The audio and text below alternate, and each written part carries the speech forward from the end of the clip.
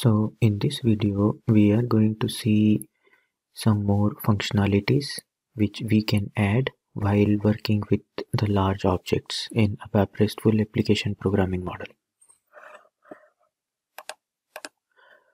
These two functionalities are, for example, if you have uploaded any file and you need a feature when you click on the file, that file should be downloaded rather than opening into a new tab of your browser.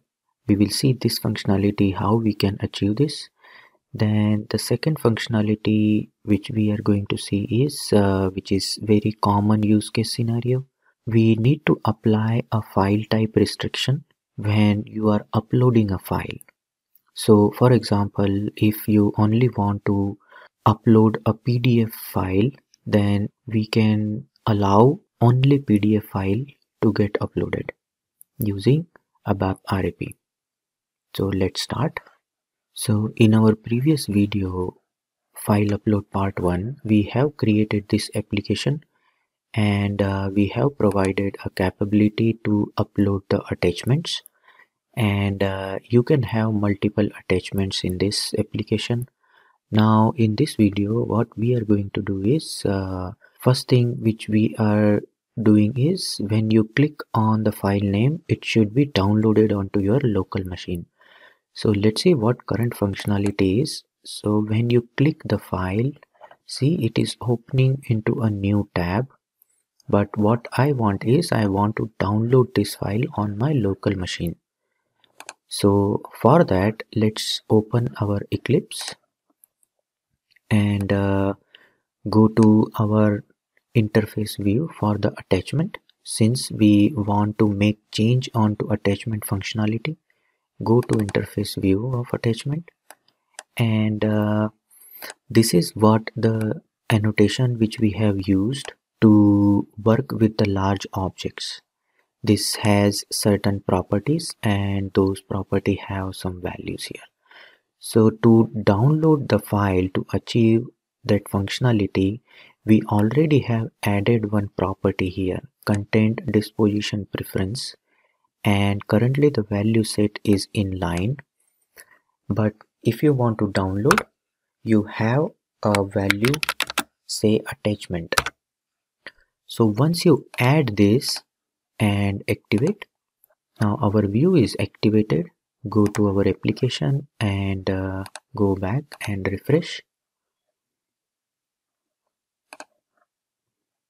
Go back. Now earlier when I click on this, it was opening into the tab. Now since we have changed the property value to attachment, let's click on this and see, now it is getting downloaded here. If you open this, same file is getting opened here. Okay, so this was the first functionality which we want to demo here. This is done. Now the next functionality which we are going to see is we want to restrict users to only upload the PDF file, and if the file is not a PDF file, any other extension, then we also want to show some error message to the user. So let's see how that can be achieved.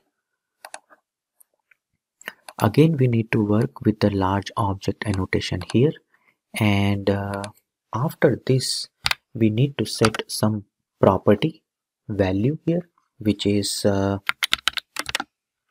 acceptable MIME types, and here you need to provide a MIME type. So our MIME type is okay, so to get the MIME type, I have opened a supported MIME types. This is a generic one, and in this what we are going to do is we will be using this MIME type application/PDF, since we only want to upload the PDF file here. So go back and paste the MIME type and activate. Okay, so our view is activated. Go back to our application and refresh.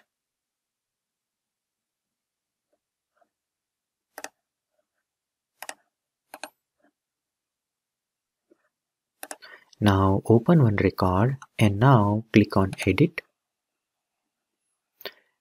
Create a new upload here.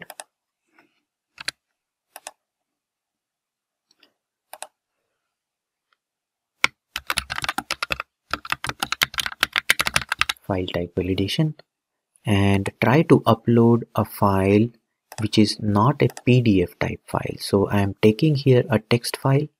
Select this and open. See, we are getting now an error here. What the error is showing here? The selected file format is text or plain, and allowed file format is application or PDF. It means it is automatically providing you an error message, a descriptive error message, if you have applied a MIME type restriction while uploading a file. Now let's try to upload a PDF here.